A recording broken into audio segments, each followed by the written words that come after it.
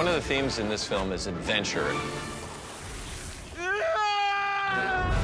And every character in the film feels like they need to go on an adventure.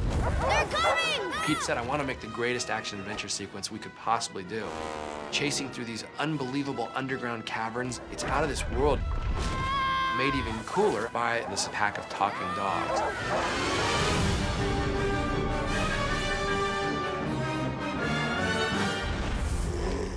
The dog pack's pretty singular, focused on being henchmen for months. Stay!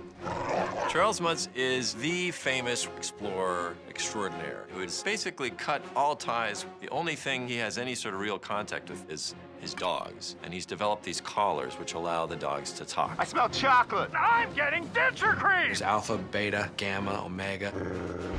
Alpha thinks of himself as Clint Eastwood. In his mind, his voice is something like, "Soon enough the bird shall be ours yet again." But his collar is defective. Soon enough, the bird will be ours yet again. Your voice sounds funny! Where's the bird? Come back tomorrow, and then I will again have the bird, yes. What we've done in this film is to really try to think like a dog. Hey! Hey! What's fun about the dogs is that their thoughts betray them. They try to be tough, but then they hear the word treat. It's a pleasure to have guests. A real treat. The pack of dogs are really the force of Muntz.